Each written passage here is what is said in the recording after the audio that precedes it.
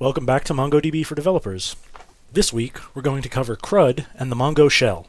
CRUD, which stands for Create, Read, Update, Delete, is a pretty common acronym for describing the kinds of manipulations that you can perform on a database's records.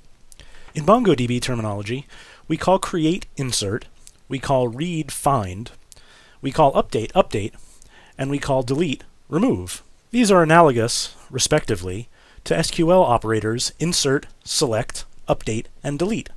Now, one thing that it's important to know about MongoDB is that CRUD operations, and indeed all operations that manipulate data in the database, exist as methods or functions in programming language APIs. MongoDB does not have its own query language analogous to the SQL language that needs to be expressed as a string embedded inside of a program. Instead, MongoDB has a wire protocol, which is relatively simple, that incorporates an operation code and arguments to that operation, transmitted as a sequence of bytes over the network.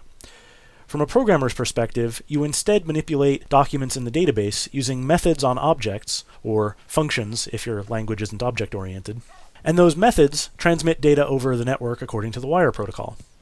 The actual experience of programming to MongoDB's CRUD operations is relatively pleasant for most programmers, precisely because you don't have to manipulate a stringy language in the way that you have to manipulate SQL in customary databases. The meaning of this will become clearer as we go through the rest of this week.